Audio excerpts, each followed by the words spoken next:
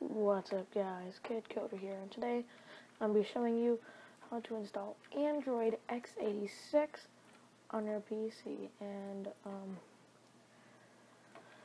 I got an Android thing right here. This is my wallpaper. Funny you should know, I love Android. So we go to androidx86.org right here. I'm going to go to this page, hit download, you're going to scroll down until you see 4.4, this is the latest version. Android 5.0 hasn't came out yet, you have to wait. So, download the latest RC, it's a revision, click on view, it's going to take you to SourceForge, and it is downloading.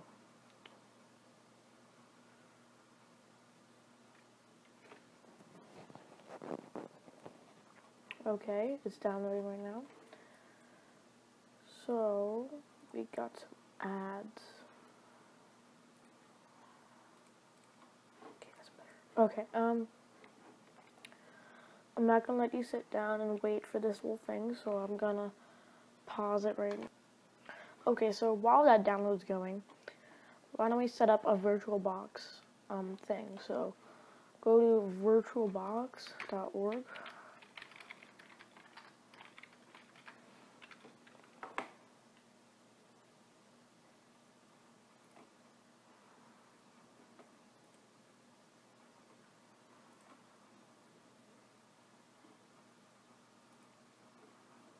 Okay, so you get to the website, you hit on download. And choose one depending upon your operating system. I'm running Windows, so you click on Windows. If you're running Mac OS X, you click on OS X. If you're running Linux, you go to Linux.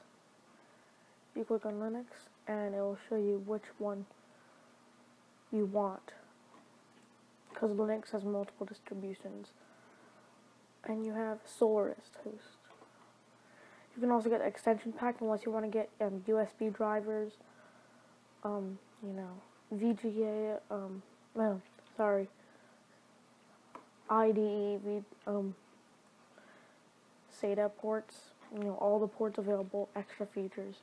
You can download that. The latest version's not on, so just type in the latest version on Google and you should find something from like download.com or something.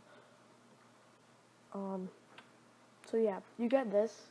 Welcome to VirtualBox. You hit new, and you're going to be choosing Linux, and then you're going to go to other, which is 32-bit. As you can see, and then you're going to type in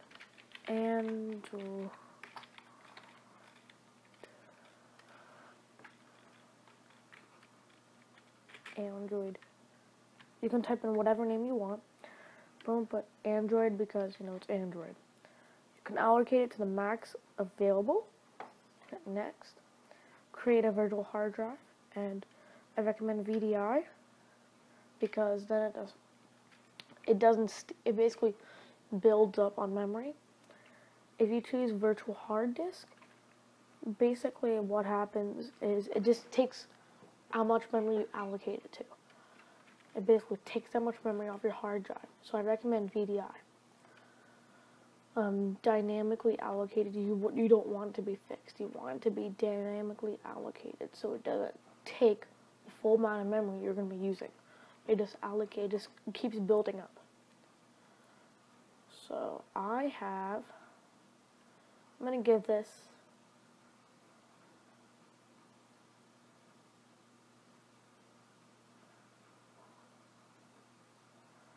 I'm going to give this 100 gigabytes. Let's do 224. I know. 248. That's better.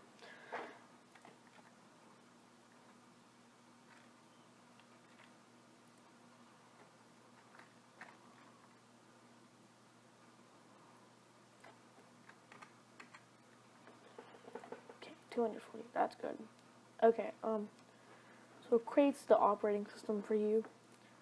You want to go into settings.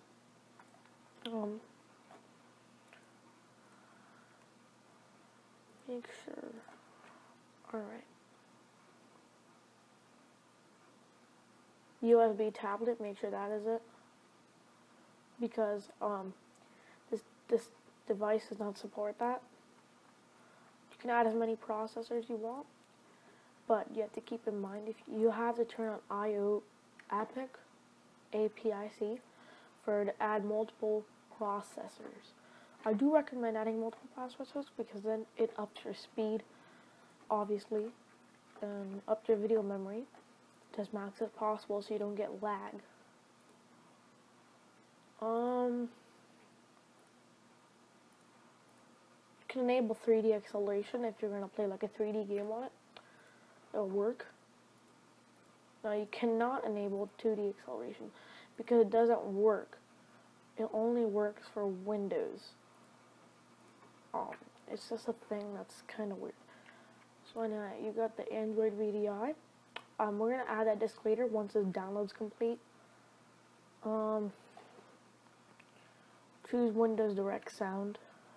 That's how it works. And Intel HD audio. Do a bridged adapter, and I'm going to do a Wi-Fi adapter. If you have Wi-Fi, I recommend it. Another one, and I'm going to do another bridge adapter, and I'm going to do it for my LAN. So you have Wi-Fi and LAN.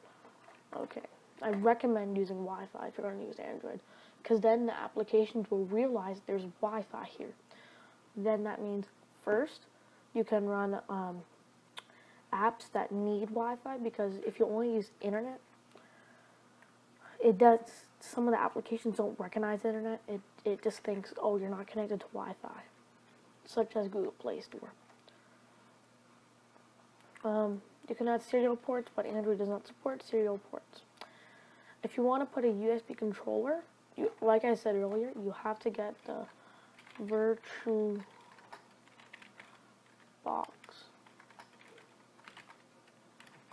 extension pack.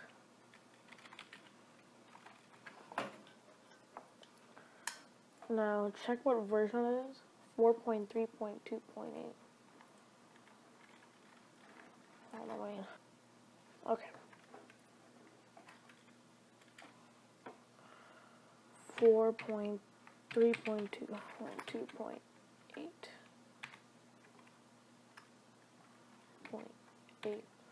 Right? 2 and 8. Okay. Enter.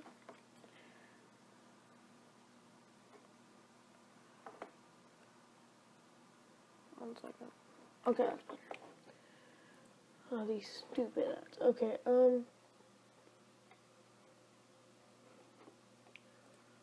there you go. Here we go, I found it. Okay. That's not the wrong one. That's 2.6. I need 2.8. Okay, so you want to look for it.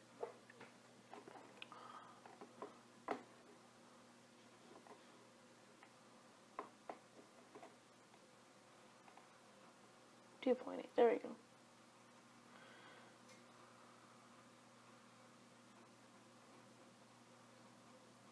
Okay, this is in another language.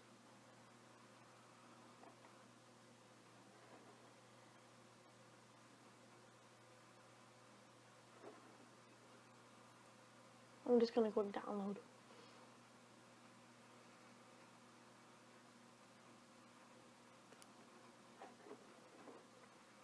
Okay, I'm getting it.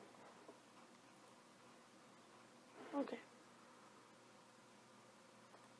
So let that download. It's going really fast. 5 seconds. Okay. Okay, it's done. Come on. Okay. So now, once you see, now what you want to do is you want to go in your folders, download, and activate this. Make sure this application is open.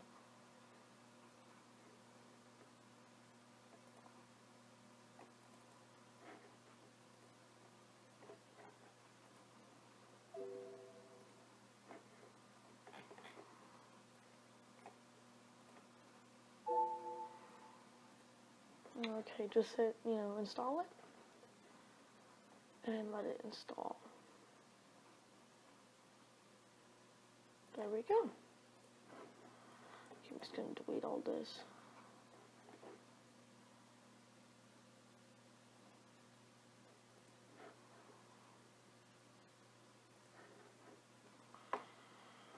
Okay.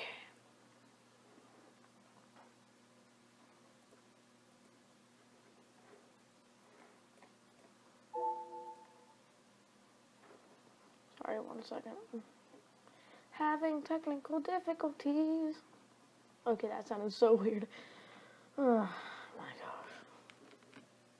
Okay, so now if you enable this, this should work, and you should get your USB devices as you please, and Android should be almost complete.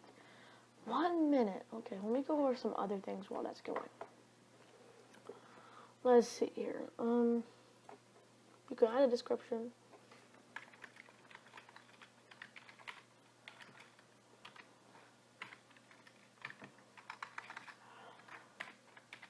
Okay, and that is the most, easiest thing to do. You can use network.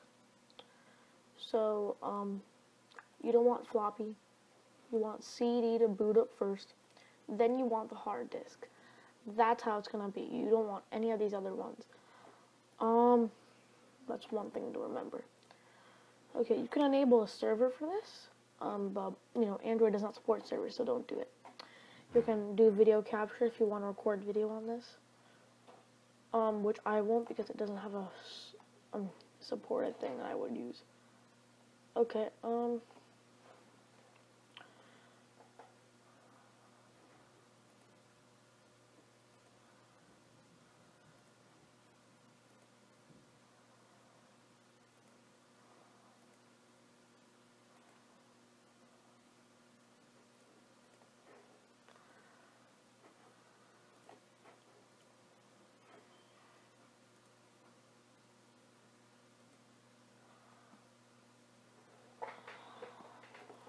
okay, I do not, you can do SATA connection, but I'm gonna leave it at IDE connection, just because I don't wanna, tinker with a lot of, okay, it's done. So, once you're done with your settings, go back into settings again. You wanna click on empty disk, and hit choose a virtual hard disk. And I have this, so, okay, and you're gonna hit start.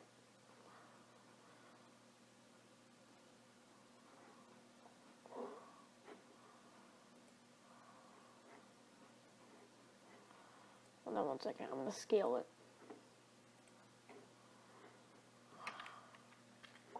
Okay, so you're gonna get this screen right now. I'm just making this thing bigger. That should be better. Okay. What?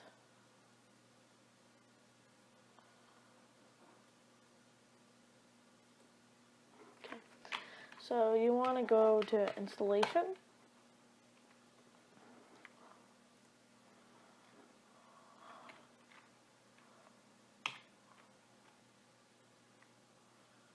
Okay, so then you want to create modify and hit new and hit primary, and then you can choose how much megabytes you want, and then you want to go down and hit write, and then type in yes, hit enter, and it's gonna write the partition. So okay, so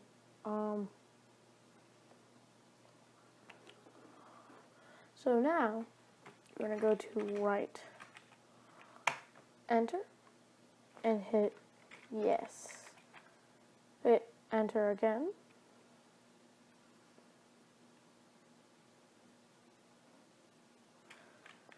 And Now you're gonna hit quit. You're gonna click on mails. Okay, so you're gonna click on SD. You're gonna click on the partition you want, and you're gonna choose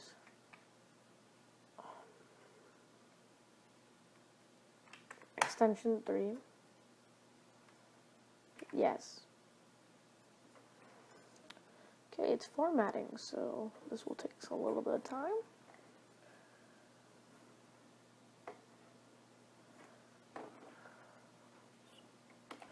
Okay, so now it's asking to install the bootloader grub. So yes, or grub. Yes again. And it's gonna write. So I'm gonna pause this again. I'll come back later. Okay, so now it's asking to run. And you're gonna hit OK. Wait, no, sorry. Now exit it out. So power off.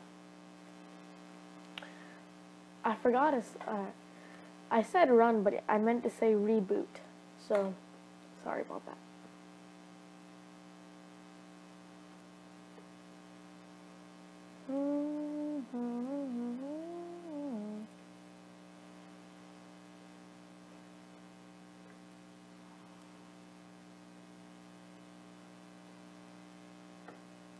Okay. Oh yeah. Close it out. Sorry. You want to hit power off when it's gonna restart. Now you're gonna go back into settings. You're gonna go into system. And you're gonna uncheck floppy. You're gonna uncheck CD DVD. You're gonna check network. You're gonna hit OK. And you're gonna hit start again. Hit switch.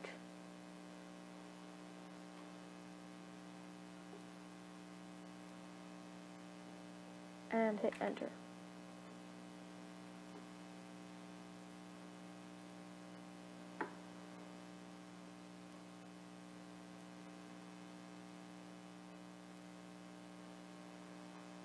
And it's booting up.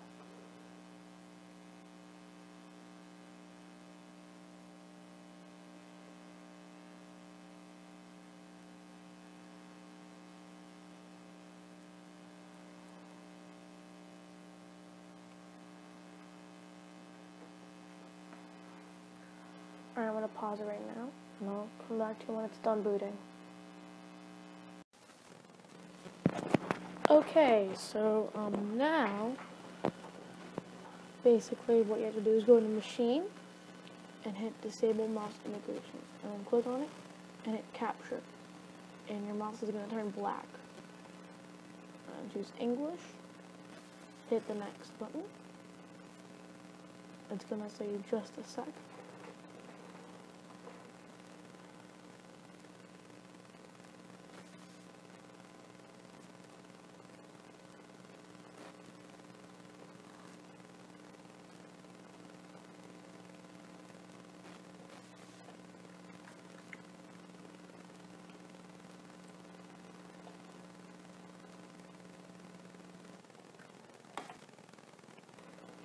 Okay, so it is loading. Let me go pause this real quick. Okay, so now it's asking for the Wi-Fi. So you're just gonna hit skip. Skip anyway.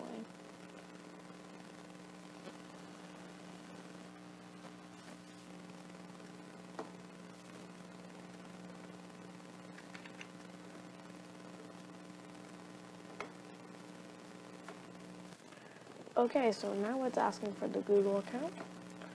So you're gonna hit yes. And it's gonna ask you to sign in. So I'm gonna pause right now. And so I don't want to show my information.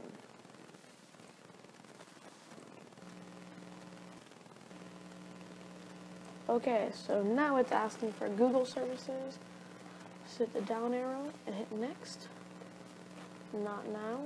If you want to add your credit card, you can hit yes, but not now. Yes, that's my name. Okay, well done. this is Android 4.4.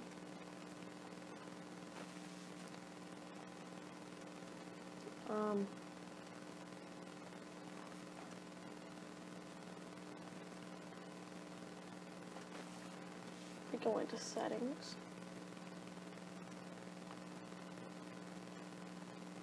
And, hold on 1 second. You go into About Tablet. You have 4.4.2. If you try to update it, it doesn't update. Just saying that. So, now, if you go into Google Play Store, we're going to download a game.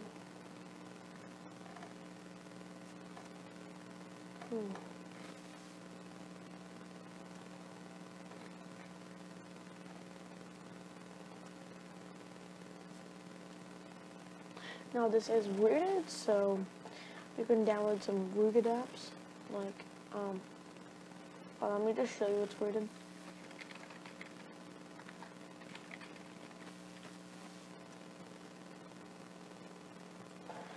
We'll just find some root apps.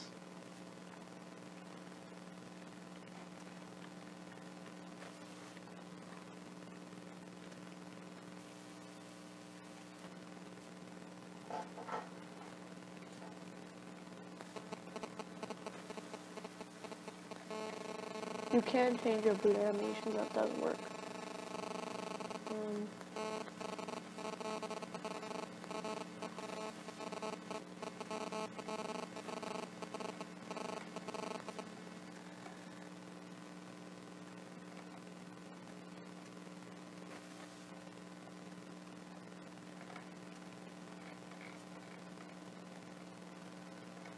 I'm going to download one rooted app.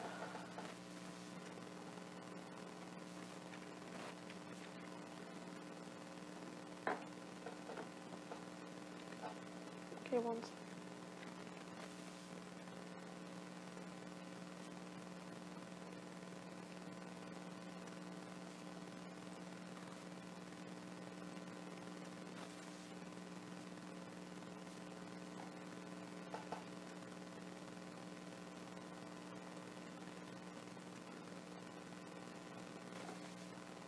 Okay, so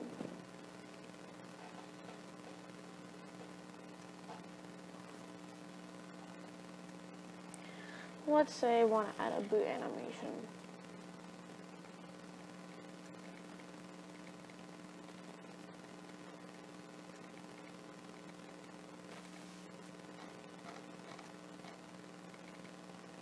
We'll do this one.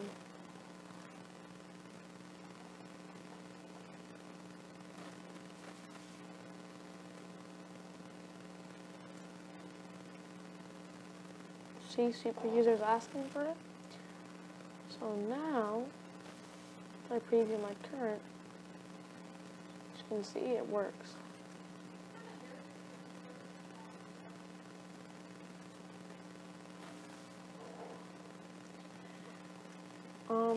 Yeah. But I'm pretty sure you guys know more about Android. I can also show you how to run Android on your iOS devices if you want. That is a thing I can do. I know how to do it. So, anyway, guys. By the way, one more thing.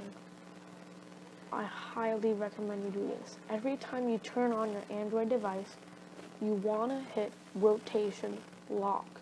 Because if it's stuck on the right rotation, you're stuck on that rotation until you open an app that's in the other location. So make sure that's always locked. And when you're done, just swipe this down and hit power off.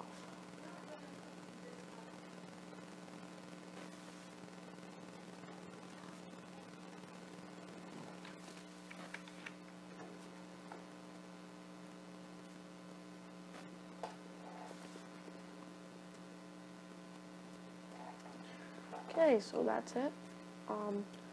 I will show you some other things. Like you can add more adapters if you want. Say I want to add another adapter, and it's that one. I could do that. You can add serial ports, you can enable USB. And that's it. So I hope you guys enjoyed this video. Stay tuned for more videos. And like this, comment, subscribe. You know, do all the things you want to do. That's it. Bye.